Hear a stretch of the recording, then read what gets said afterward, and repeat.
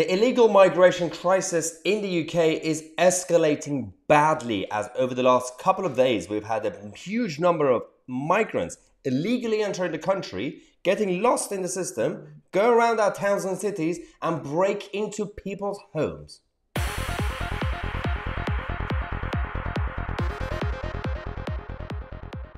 Where is the border force? Where is the police? And where is the Home Office in general?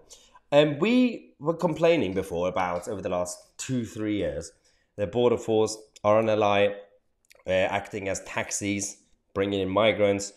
There was at least one positive point about that, because the whole point of that was for them to, because they were like, well, we can't stop them. I don't know why. That's a whole different argument. So what we're going to do is at least we're going to pick them up, so we can actually send them to the detention centers and, find out exactly how we can actually monitor them. But then they ended up giving them Domino's pizzas and everything else. But that's a whole different topic. Now we have a new problem. People are now coming so regularly, different parts of the coast, and especially in Kent and Dover, that no one's there to monitor 24/7. Some of them are now just lost in the system. Active Patriot tweeted this video that Chris Johnson, actually, the migrant spotter, posted on social media about some migrants who came illegally into the country and just escaped undetected into our nation.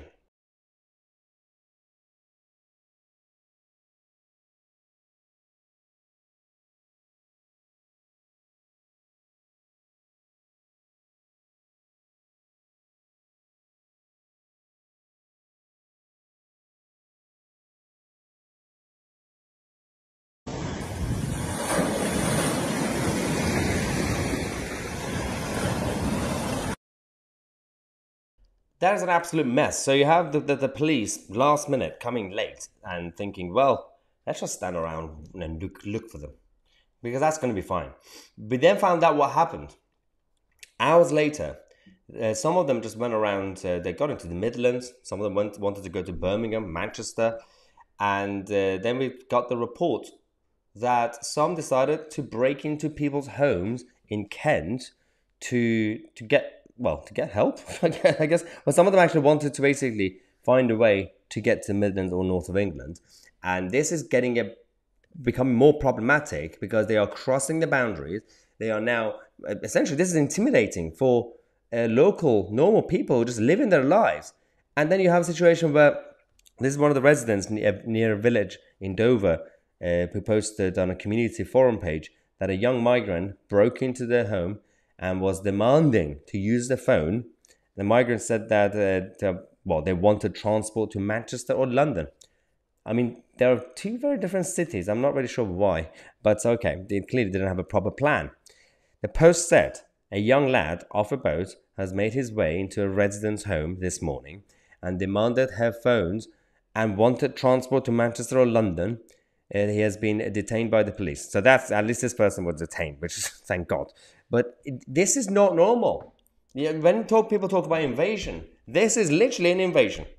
You're invading someone's home. You invaded someone's land and border, and now you're actually going into people's homes. This is disgusting.